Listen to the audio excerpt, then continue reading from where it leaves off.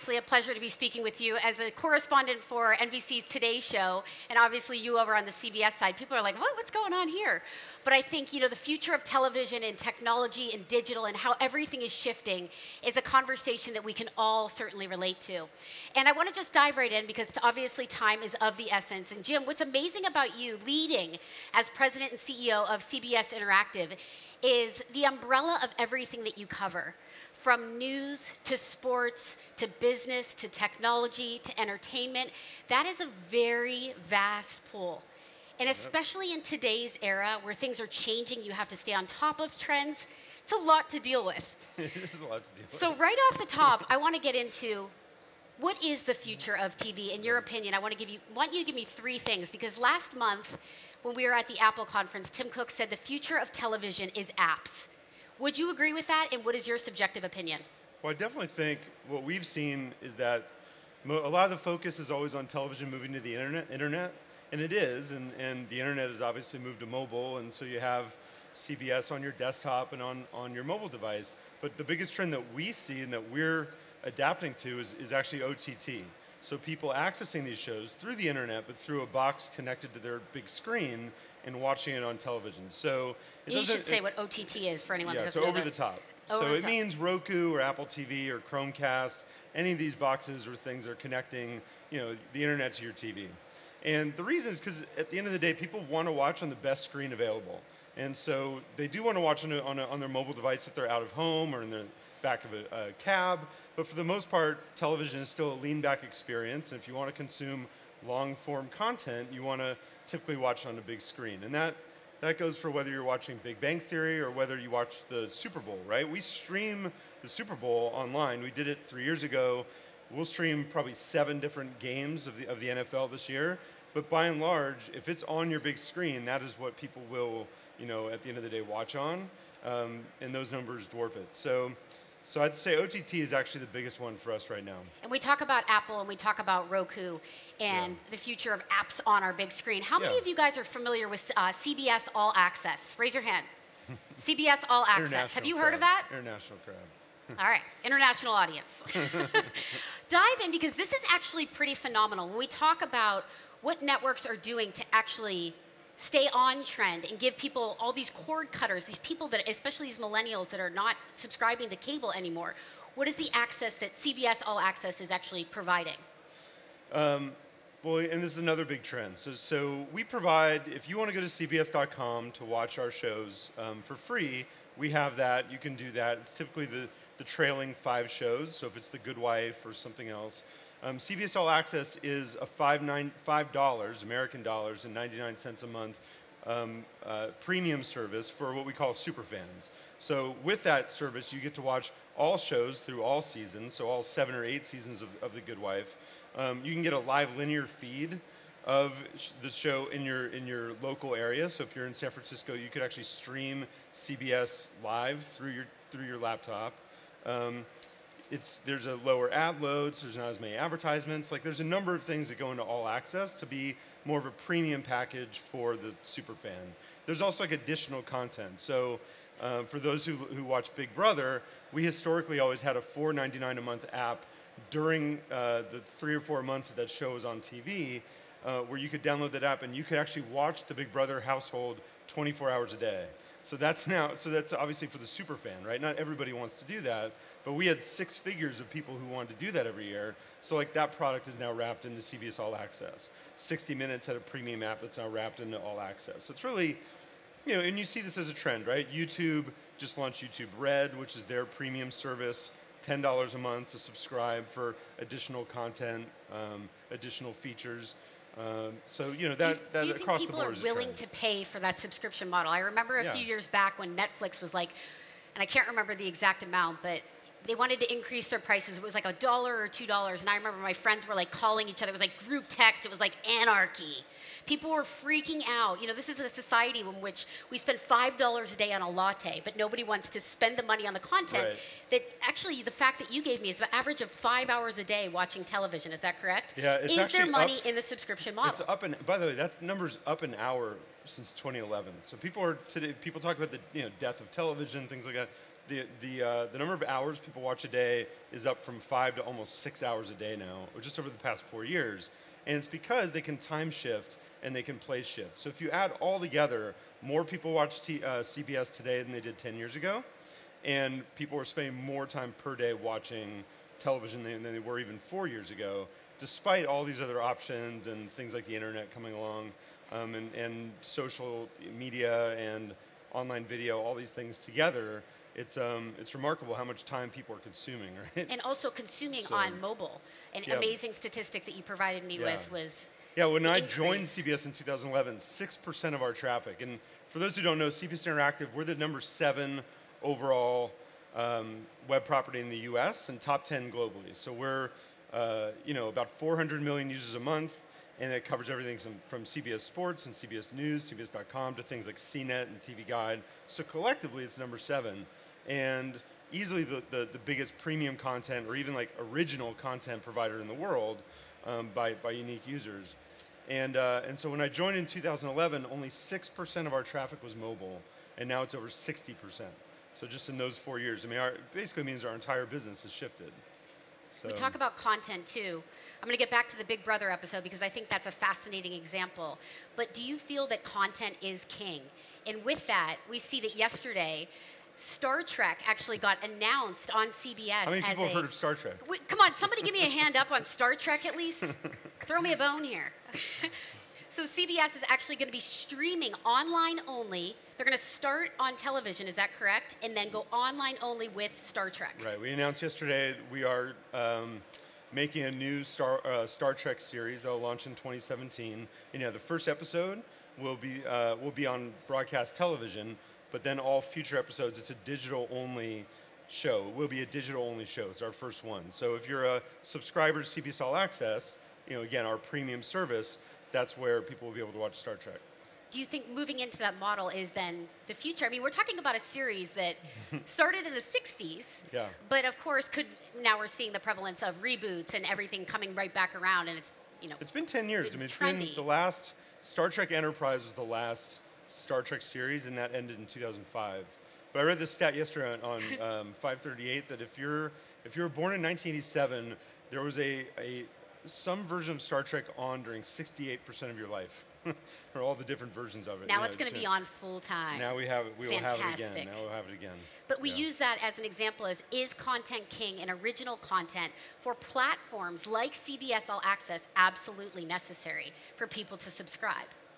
Well, again, I think premium services are to me, it's part of one big mega trend, which is what I kind of think of as personalization in content, but differently than targeting things to you on a personal basis. To me, I mean tiers, right? So if you're the average casual fan, maybe of our network or of some of our shows, then you're not going to be a subscriber to CBS All Access. You're not going to want a deeper relationship to get more shows more often in more places. But increasingly, and again, I think this is a trend across the industry. You have Hulu, you have Hulu Plus, you now have YouTube, and then you have YouTube Red. You're starting to see this more and more and more. Think about, we were talking last night about pro wrestling, right? WWE has a huge premium subscriber-based service with over 1 million subscribers now. And so I do think that for those people who want more and are willing to pay for it, we're building more and more content for them. And to your question, is content king? My boss, Les Moonves, always has a quote, there is no second screen without the first screen. And of course, I mean, all these services, all these pieces of hardware, everybody who wants to get into the content game needs our content. And so I think the distribution changes, the places that you'll consume it changes, different bundles. Again, you're talking about skinny bundles with fewer providers. CBS is, by and large, going to be one of those must-have providers. And so if we can keep creating great content at a premium level, then CBS and then Showtime, which we also own, will continue to be a must-have for whoever's trying to distribute content. Talk about creating great content, but also in the ways that it's being delivered. And I want to get back to that Big Brother example. Big Brother, which of course is a massive show for many years, very loyal audience. Something that I thought was very interesting, and to see if this is going to be an ongoing trend, to your point, there was an actual added subscription, which is now rolled into CBS All Access, where you could watch the entire reality series 24/7. Yeah. Break that down for me and tell me, was that worth it and was it successful? Yeah, I mean, look, we've always experimented. For those, again, for people who are not from the U.S., there's a huge basketball tournament every year in college basketball that we call March Madness. CBS is the broadcaster of that. So it's the college basketball championships. And so in 2005, we were the first ones to create a dedicated online streaming service that you could get and watch these shows, watch these games online. So we've always been experimenting. And the first experiment for Big Brother came on Showtime, with Showtime After Dark. So for people who couldn't get enough in the 1 hour of watching these people, bicker in the house during the day, you could watch them overnight on, night vision cameras and stuff like that. And so we took that and we said, okay, well, what about a full 24 hours?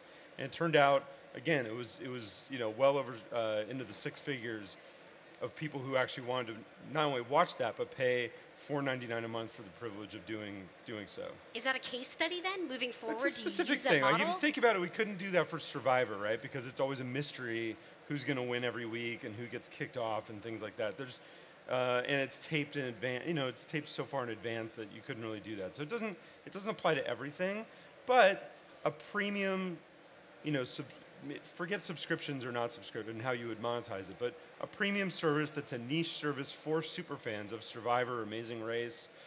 Again, there's so many different ways that you can slice or dice that. For the Grammys, right? We broadcast the Grammys every February. We have, between 5 and 10 separate versions of the show, of the performance, beforehand, afterwards, backstage, all these things that you can get through our site. That part is free. So we do it, for everything. When we stream the Super Bowl, we actually have 5 different camera angles that you can watch the game from. We have curated tweets and basically smack talking that gets brought into the app and all kinds of things that you couldn't get on broadcast TV. Now again, the 114 million people in the US alone who watched the Super Bowl that day, this is 2013, it'll be bigger this year, they're not all going to watch that, right? But there are in the millions of people who will watch that. And so that's the trend, and that to me is what I mean by personalization being a trend. It's really creating tiers and versions of each piece of content that you can slice and dice for people who want different aspects of a given performance. Talking about trends too, I want to kind of switch gears and talk about sports, which you've alluded to a little bit. What do you think the future of sports, and obviously CBS being a large player in that space across the board, what do you think the future of technology and television in the world of sports is? Right. And I'd like to even dive into a little bit of virtual reality, because I think obviously that's a big buzzword, especially heading into 2016. Part of it. To me, the logical next step, so if you think about American football and the camera angles that you can now get, there essentially is a camera hovering over the quarterback at all times on the field, right? The next step is for GoPro, just stick that right in the guy's forehead and you can be watching it. Eventually that'll be in real time. That's a no-brainer that things like that will happen. Virtual reality, if you saw the original demos from Oculus or people like Jaunt, as far back as 18 months ago, they were giving you ringside seats to a boxing match or a wrestling match. So obviously virtual reality is going to be a huge way that we'll consume. Again, I think it'll take 5 to 10 years for it to move beyond demoware and things that maybe an educated technical crowd like this would participate in and really get to the masses, because those things take a little longer than I think people realize who are close to the heart of the industry. But obviously I think those would be the 2 big ones that are going that way, which again, to me, might not be for the masses. They may be for people who want that experience and opt into that experience. But I think for those people, that'll be there. Maybe it is subjective too, but the first time I experienced VR on Oculus, it was so immersive, and it was only one of those experiences that you have to try to understand and feel it personally to really see how you're on that playing field. I was actually on a Navy ship. It was incredible. But I question how do you avoid going in the realm of not making that the next 3D TV and having that at a price point, to your point, it's still at a very early stage, but $200-300 for extra hardware is a lot to ask for the average consumer. But the thing that will help as it relates to sports is that VR is going to penetrate so many other places in people's lives. So at E3 this year in LA, I got an Oculus demo and I was being chased by basically mountain spiders through the Himalayas. and it was as if I was there and looking down. And at one point, I felt this breeze of cold air. And I was like, oh my God, that's so cool. It's getting sensory. It turned out it was just the air conditioning. But to me, it felt like I was actually getting cold air. But if you think of it, it's going to be into video games and education and so many parts of life that I think VR will more naturally translate and won't just be the 3D TV, be at risk of being a niche product. But again, I just think it might take a little longer than people might think. For the sake of time, I want to move forward and talk a little bit about branded content, because I think we're seeing this fascinating shift in terms of, and this really moves into the entertainment and the news side of things. Branded content as a form of advertising generating is this kind of new model. And it's kind of this new model in terms of how to make more money and shifting from television. How do you approach that, and do you think it's entering into a gray area almost? Well, so I come out of the search industry from, the last generation, and I was right at the forefront of our sponsored links. Do those need to be regulated? How do we call those out? The FTC would get involved. So now where everything is advertising, and there's not a lot of regulation oversight, and it could be confusing in certain instances. But for the most part, I think you're seeing just super high quality content being done between content providers and advertisers. So they're starting to team up. And part of this is natural, it's something that advertisers want. They always want something unique and creative, and that isn't just a status quo knockoff of something else, which they also want at scale sometimes. But I think one interesting trend is you're starting to see content companies having their own internal ad agencies, basically creative agencies, to work with the advertisers. I could even see that going the other. You could even imagine agencies owning content providers, because this stuff might come together so much. But we are actively creating video products. We're creating, text-based content with advertisers. As long as you call it out the right way, it actually is really good for consumers. They really like it. And that's kind of another thing that's happening, right? This is the rise of ad blockers.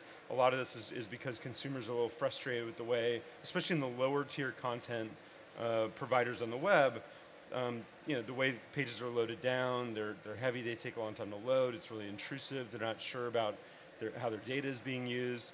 And so I think it's another way that premium providers can separate ourselves is through branded content and the things that we can deliver that way. I have time for one last question, and I got to ask you, in this world that we're living in, especially in the last 6 months, the clickbait is incredible. And it's getting a little frustrating. And how do you feel about, especially on the news side? I mean, you've got to attract eyeballs, but the rate at which clickbait and these articles are like, watch what happens in the next 30 seconds, you're like, oh, like you get sucked in. Is that right? And how do you approach that, and how do you feel about clickbait? Well, first of all, I feel like going back 20 years to GeoCities, lower tier content has always been part of the internet, right? It's why I remember reading an article a long time ago of people saying the future of the internet is it'll be the Scranton, Pennsylvania of media. No offense to Scranton, but that's I what grew up the in Erie, Pennsylvania. That is what the article For anyone said. that doesn't know where this is, it's in the middle of nowhere, Pennsylvania. I don't think that article foresaw how much premium content was going to come online. But that's why I'm proud of the fact that we're the largest original content creator, in the world, essentially online. Is we're not repurposing other people's content with different headlines. We are creating all that content. A lot of times, other people are repurposing our content. And that's just kind of, I think, part of playing the game on the internet. But whether it's CBS News and 60 Minutes or CBS Sports, I mean, not to mention our shows or something like CNET, which is still by far the #1 tech publication in the world. We employ real journalists and real video talent, and we're truly creating all this. Or we're paying extraordinary sums of money for the privilege of having this content. So, I just think whether it's articles that you'd call clickbait or anything else, there's always just that's the great thing about the web. It's just potentially infinite, right? But in the future, I think trusted brands and curation is going to be more and more important, because there's just so much out there that you can't trust or isn't worth your time. Last 15 seconds, you can tell here that we know TV because we can follow them to the second and to the minute. Anything you'd like to add, or any teases on the CBS side, digitally, that we can look forward to? Digitally. I teased yesterday with Star Trek. Come on, that was Star our big Trek. tease. Well, especially because we didn't really give that many details about it. Other than the guy who produced the movies, the most recent 2 movies, is the person producing the new shows. So if you think about it, it's not going to be some cheesy old school version of Star Trek, right? You can expect a more modern version of it. What's coming on the sports side? On the sports side, we have all eyes on the Super Bowl right now, and it's Super Bowl 50. It's going to be in my hometown, San Francisco. I think Jed York, the owner of the 49ers, is coming up here in a little while, so we can stick around for a buddy of mine. We can stick around and ask him about it. But yeah, we have all eyes on the Super Bowl right now. It's going to be a huge game for us, and you will see some new bells and whistles, I think, online as part of it this year, but not anything we're revealing just yet. Anything in terms of acquisitions? I feel like the millennial space has really not been something that CBS has gone and grabbed. Yeah, I mean, I do personally think that it's important to understand who you are and who your brand serves and who your audience is. I don't think just chasing what's called a millennial audience, or frankly at this point, they're almost aging out. We're almost focusing now on Gen Z if you want to be focused on the real up-and-comers. But for us, things like MCNs and YouTube content, and people have asked us, are we getting into that game or not? And I would say that the business models have not proven out yet. We are focused on having a real business around this content as well, and not just chasing audience for the sake of it. So I think you could, we'll continue to monitor that stuff optimistically, but yet somewhat cautiously to see if it really evolves. But so far, it's been really hard for anyone in that space to create a real business. So I think that's why we haven't been quite as aggressive. Good place to end. Jim Lanzone, everybody give it up. Thank you.